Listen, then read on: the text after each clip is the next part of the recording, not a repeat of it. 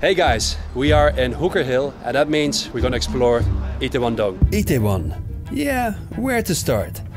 Those who've been to Seoul must have heard of Itaewon, the foreigner mecca of Korea. Over the last decades, Itaewon has always been subject to strong stereotypes and prejudices.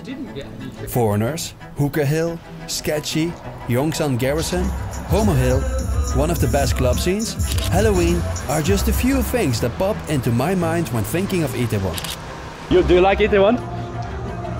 Partying, yeah. I thought I knew Itaewon well until I didn't. And maybe you didn't either. But before I bring you back to the early days, let's start with a recent event that will go into the Itaewon history books forever. The tragic Itaewon Crush. South Korea, where the death toll now tops 150 in the crush of people who were out celebrating Halloween. In this video, we'll see Itaewon through the eyes of John, Matt, Aaron, Joe, and of course, me. Nice. So buckle your seatbelt because it will be a deep dive into Itaewon. Oh man. Okay, so we're in front of Itaewon's famous landmark, the Hamilton Hotel. I guess it's a good starting point to start talking about the Itaewon Crush, John.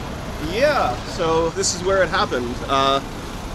Everybody probably remembers where they were that day in Korea. I was over in Haebangchon and I went over the hill and came down the alleys because you couldn't really make it through here, it was so crowded. I walked down here and I knew something had happened near the Hamilton, but I really wasn't sure. So as I was walking along the street, I saw a ton of ambulances here. Later on, looking at some of my pictures from above, I noticed that they were loading bodies. I went inside the Hamilton Hotel and went to the roof. I was immediately kicked off along with some other journalists. As I was coming down, I was kind of zigzagging through the hotel just in case they were watching me. And I ended up coming out a side door over there. I open up the door and all I see is just shoes, bags, bits of costume lining the side of the alley. I didn't know what had happened at that point still. Thousands of people fell and were stuck together, where about 150 died that night, I think. Yeah, now we enter the street where it all happened. There's exit 1 behind us where people were just streaming out all through the day. They never shut off the subways. Yeah. And people were coming out and directly going into this alley. By around here, it was so packed that you just couldn't really move. So people were trapped, they fell on top of other people and other people fell on them. People were being crushed, literally blacking out. This step in here, they were arranging piles of cell phones. And just, you know, you could hear them ringing very often. I saw there was a foreigner standing right over here in front of this Stella sign. So I came over to her and said, "Did you see what happened?" And she was like, "I was part of it. Like, I collapsed, you know, people were on top of me, I passed out, I thought I was gonna die. And when I woke up, I was up here behind the tape, and she lost her phone, her wallet. This was her first weekend in Korea, so she didn't know, in Seoul, she didn't know where to go. Do you think that the Itaewon Crush has had an impact on Itaewon? Oh yes. How did it change Itaewon? I do know that some of the restaurants down there at the corner by Noksukpyeong Station, a few months later I was hearing that they were saying they had about a 30% reduction in customers. But right after, this area was abandoned. We're going to see what happens at the end of October this year. Will there be any Halloween celebrations here? I have a feeling there won't be. We're now filming this in September still. It's almost October. I guess we're about to find out.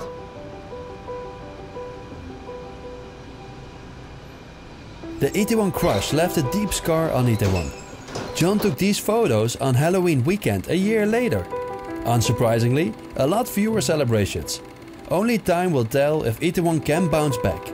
It has always been the best place to celebrate Halloween, but how did that happen? I want to understand Itaewon beyond the settlement of the American Yongsan base. I'm on my way to meet Joe, who knows a lot about Itaewon's history, and he's going to show us. Itaewon wasn't where Itaewon is. This is where Itaewon used to be, right here. We're by Yongsan High School, and Itaewon, from the end of the Goryeo dynasty, it was a waypoint.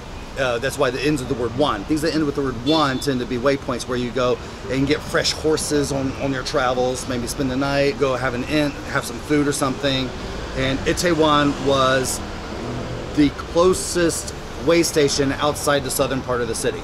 Is it like Mangwon and Sariwon, like places like that? Indaguan and Sariwon, yes, and all those. It's kind of like that. This was kind of the gateway for a lot of emissaries coming into Seoul. But it's kind of funny though that this is the original location of Itaewon.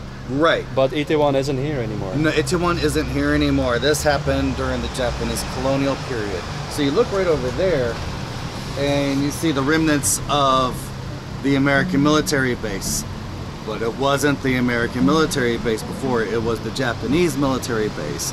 But even before that, that was a location in the 1880s where the Chinese army, the Qing army, was stationed around the 1880s, around the time of the Gapshin revolt, and they were the ones that Queen Min and the royals brought in to quell an uprising. And they were stationed here because armies couldn't be inside the city. Chinese originally stationed there, then the Japanese came in here, and they didn't like all of this. They wanted all the Koreans out, and they wanted Japanese. And so if you look a little closely in some of these places, you can see that there's some Japanese colonial houses still around. They pushed the original residents out and moved them to where Itaewon is now. Here and there you can still see Japanese-era houses, but the most remarkable remnant is the stairs here, technically in the Haebangchon area. Okay, so we're in front of some stairs. Right, these are the famous 108 stairs. You might have seen this in a lot of Korean dramas, and people are like, why are these stairs here? This used to be the stairway to a Shinto war shrine at the top. Oh, that was here. Yes. Today in Itaewon it isn't easy to find houses of the early settlement. Not because they aren't there anymore, but because of the new facades covering them. Luckily, Matt can show us where some of them are. Many of these buildings date from about the late 60s to early 70s, except for a handful. This one right here that we're looking at. Oh, This is 1938. This one here? Yep. Wait, there's no way you can tell with this brand new. No, they all have like new facades on them. Most buildings are from the 60s, except for a few that are from 38, 39. There's a US military map from 1946, but it's based on a 1938 Japanese map. And you can see the settlement in Itaewon, and most of that stuff has been rebuilt, but kind of incredibly, there's still a handful of these from that initial time when Itaewon was sort of first settled. Too bad you can't see it because of the facade.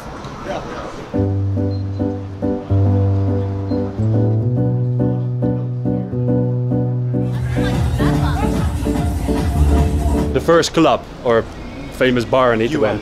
UN Club 1957, I think. From 1957 that American soldiers, I guess, could stay off base. They could sleep off base if they wanted. And so that kind of started to push the popularity of Itaewon. I think before that, soldiers probably didn't come here that often. But of course, Koreans wanted to attract them, get those dollars, especially once Park Chung-hee was in power. So in the late 50s, Itaewon started to change more rapidly, with the GIs being allowed to spend more time off base. And before we knew it, there was a hookah hill. And of what I have heard, a reputation of Itaewon being more sketchy, dodgy, a place to avoid, if you will. It was known as a pretty rough time. I mean, there was lots of red light districts. If you look at old US military maps, red light districts lined up everywhere. And then they just whittled down, and then the last ones were Hooker Hill and the one in front of Yongsan Station, which no longer exists. Yes, that one disappeared. By 2004 or so, Koreans were starting to come here and kind of going like, oh, okay, like more adventurous people. Were kind of like, okay, let's try this.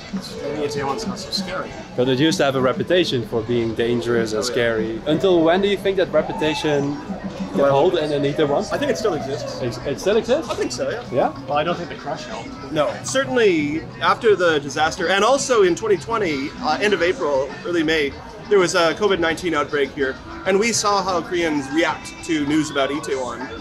They turn their back on it. It's a diseased place, you know. This has happened multiple times, as I think Matt has reported on for me. 1980s especially, when the first foreigner was found to have HIV, and especially in 1987 when the first Korean died of it, and that led people to freak out and avoid Itaewon. And it was saying, you know, the Korea Times was openly saying like a lot of the gay bars aren't being frequented, people are afraid. That had a big effect on Itaewon at that time. And then the same happened, like you said, during COVID. Exactly. Itaewon has always been a portal to the outside world, and Koreans know how to shut it when they want to.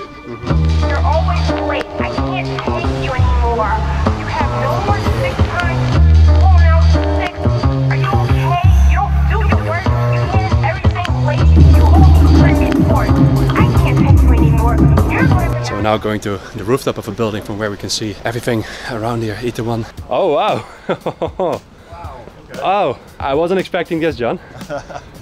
Nobody does at first. Wow! Yeah, this is awesome. Hamilton looks like a Lego block from here. I know. And you can see how isolated this is from the rest of the city by the base being right there. I see a lot of huge Mansions. mansions. What kind of people live in Itaewon? I think a lot of them are diplomat people. I've been to a few of them, like a lot of long-term people who worked on base, like not as, you know, necessarily military, but like high up people. Okay, here we go. Oh wow. Quaint little area right below us here is the hill, which contains Poker Hill down there, and then what we call Homo Hill, and then last Halal Hill leading to the mosque. Oops, sorry. To me, it's actually quite funny to see a mosque, Hooker Hill and Homo Hill as neighbors, all next to each other. Well, is that a weird coincidence? It's certainly not a coincidence. These are where kind of the marginal communities that have one foot abroad establish themselves. It's absolutely not a coincidence that all these little enclaves would be together next to each other. Texas Village, that's what Hooker Hill was called. And I found one article that said the name came because the gangster in the 50s who ran this area, his nickname was Texas. And so that's one story. Who knows if it's true. So I guess this is what happens when you have John Dunbar in the video. You find places like this. The Itaewon puzzle pieces are slowly falling together, but there are many more exciting stories, so hold tight. For now, let's understand more of that place to avoid reputation and go into Hooker Hill. One thing is already sure, Itaewon, knowing the stories, is never boring. Basically, this was known as Texas Alley. There were 7 clubs, 6 of them were in this area, that had the special licenses so they could sell beer cheaper, which was to entice the American soldiers off base. And of course, there were women working there. Right here was Lucky Club, which was also Lucky Hotel. And there's a book by the son of the CIA chief of station. So the head of the American CIA, who was here between 1969 and 72. He figures out that these other kids who are students on the Yongsan base, that they smoke pot. So he's like, oh, like, where can we get some? He's like, oh, so they bring them right here and they're like, hey, happy smoke. And a lady pulls out a pack of cigarettes, which they basically emptied the tobacco and put marijuana in and sell it. And then he talks about, you know, coming here and meeting up with a girl and, you know, like skipping school and getting stoned and like partying. They rented a room and a whole bunch of people came and had a party and this is the son of the CIA. What a story. So because we're now at the foot of Hooker Hill, right? I imagine decades ago that used to be a little bit all over the place, right? Or has it always been up there? It's always been a sort of, yeah, along here, probably a little bit here and down here a bit, and a little bit up here.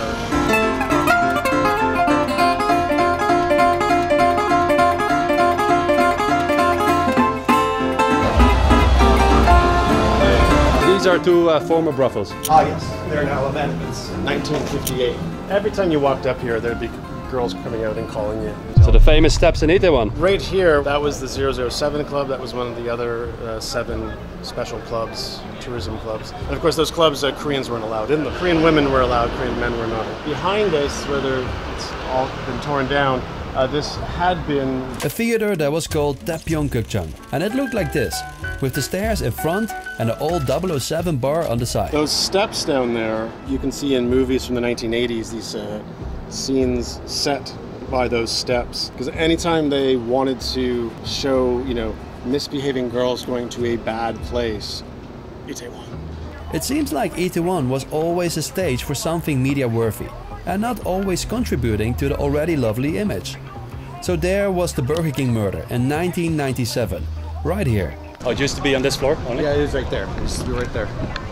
And 20 meters down the street was the Jamie Panich murder on St. Patrick's Day in 2001.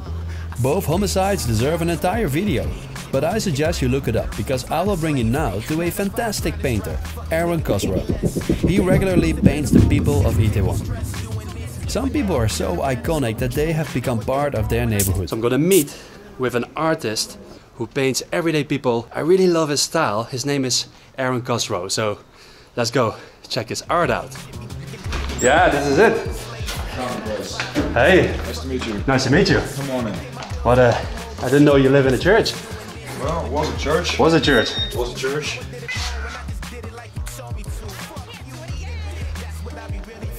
Oh wow, this is nice.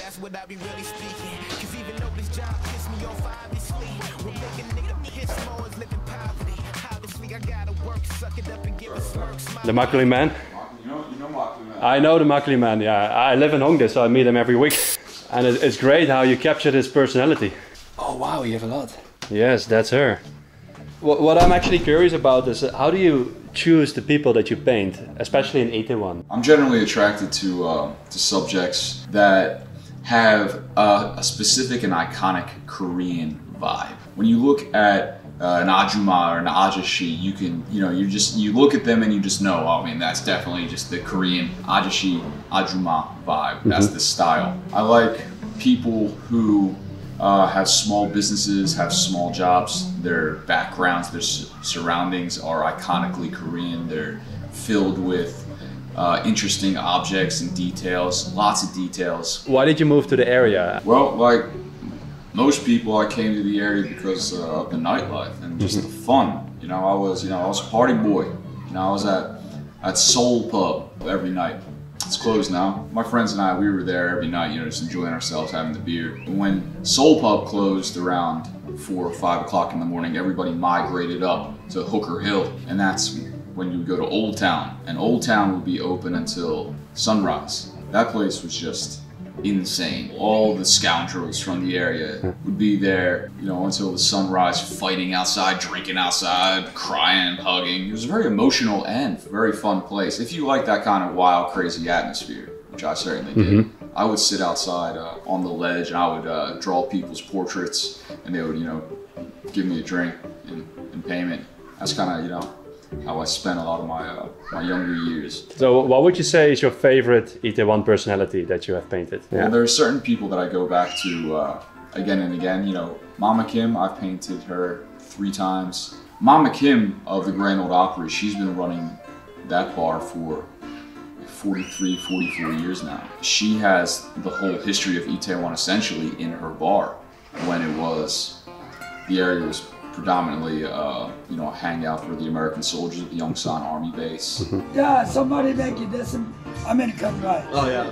He making, it's a gallery, big one you saw. Was once a thriving business of young soldiers, has now completely changed into young Koreans, from different neighborhoods coming, checking out new, interesting bars. She used to have rules that said only country music was allowed.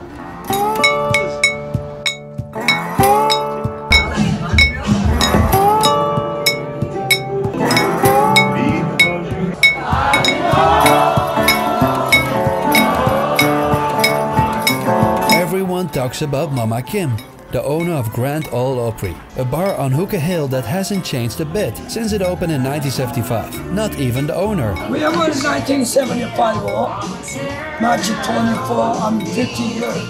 I'm now 84. My husband died 10 years ago. Very good person.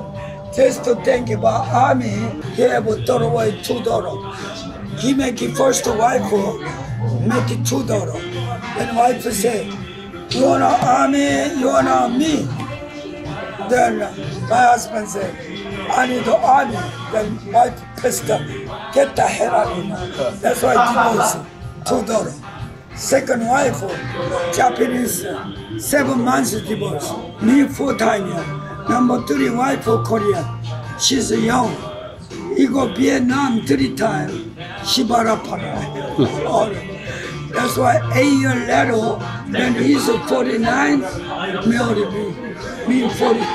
If you want to get an idea of what Itaewon was like back in the 70s, this place is an excellent place to start. I fell in love after I came to film and have returned several times. Not a single time I made it out sober. Mama Kim is indeed a personality. An unfiltered one, I must say. One that Dutch people can only feel comfortable with. Anytime Korean guy come in, 6 people come in, they drink coffee, they touch a lot of waitress, body something. Only 51 coffee drank, They give a hard time, it's a homo. God damn you. Get the hell out of here. You, 6 people drink, only 3 under you want? Not even one fishy money. I said, get the fuck out of here then. I talk to bad. Then there's Chris, an old regular to whom this bar has always been an oasis amid all the busy party vibes of Itaewon. Usual, kettle. Hello, soju kettle. Yeah. Hola, soju kettle. Yeah, always. You do? Yeah. I Chris, you're a regular here? Only he drank his soju. Used to be. In my youth. I was just looking through this with very fast. Oh, the whole bottle? Yeah, I'm still curious how this is. Is it only 6,001? Yeah. It's a bottle of soju in it. That's too cheap. Yeah. Don't give her ideas. This is the same bar as it was when we first moved in. Same bar, same lady. Except you got a few years older. We both. But there's more to Itaewon's history. I couldn't believe it initially, but Itaewon has a spooky foundation, almost literally. So now here's something that I didn't know about Itaewon, and it's actually quite an interesting fun fact, the dark side of Itaewon. Right over here is the hill that forms the spine of modern Itaewon. This used to be the largest cemetery for Seoul. Yeah. Back during the Joseon era, commoners weren't allowed to be buried inside the city. So this was the largest cemetery. They were all up here. But like I mentioned, the Japanese, when they took over the base and they pushed all the residents out, they moved them over to this way and they had to get rid of the cemetery. And it was rushed. And just like in Poltergeist, spoiler alert, they moved the headstones but not the bodies. And people are still finding bodies, especially now that a lot of wealthy people live here. And when they're doing renovations, they keep coming across skeletons. One guy, they were just renovating and they came across 7 or 8 skeletons. Oh wow. Didn't they find bodies in the, was it the Samsung mansion? Yeah, that's what it was, yeah. Oh, yeah. That's crazy. I think everyone just, the collective consciousness forgot that this was a cemetery, and especially when it started gentrifying and wealthy people started moving in, had no idea this was a cemetery. Ooh. It still kind of is. A bit spooky though. Yeah, it is. So there was one a famous girl, she was buried here, one of the independence fighters. Yongsan. Supposedly her burial site is up here on the ridge. It's controversial where her body's actually there though, but there is a memorial for her. The old Itaewon Class fans? Yeah, but it's such an iconic photo, man. It is. Itaewon Class. Is this the bar? This is the bar. The bar? The bar that was in Itaewon Class. The funny thing is that for the longest time, no business would last more than 6 months in this location. So it was just cursed. Oh. And then I guess that's why it was available for filming the show, because it was always empty. And now someone's come up with a mock-up of the one in the show, and it's been staying in business since then. Even survived Corona. Good for them. Yeah. Yeah, Itaewon has definitely changed a lot. Most of the bars from the early 2000s, they've all closed. And Itaewon, like a lot of other neighborhoods, has developed. It's blew up. It's glitzy, it's shiny now. It's a whole different crowd. Before it was a bunch of drunk old foreigners, which I like. And now it's it's young and beautiful, which is also nice. It's more vibrant, a lot more money here, as long as the neighborhood's staying alive. But you can't expect things to stay the same forever. Okay, hey. Good luck with your future projects. Thank you, sir. And stay in touch. Yeah, bye. We've only touched the surface of Itaewon. And although I did my best to give you as much as possible, there's always more. When the Yongsan garrison moved to Pyeongtaek, Itaewon changed a lot. The Itaewon Crush brought new changes too. Itaewon never stays the same. We haven't even touched upon other small communities, the underground scenes, or the origin of the name. But if I had to describe Itaewon right now, I agree with John's words. Itaewon is a portal to the outside world. But I think you can go as far as to say that Itaewon is simply a place to party to many people. Thank you for watching. Houdoe!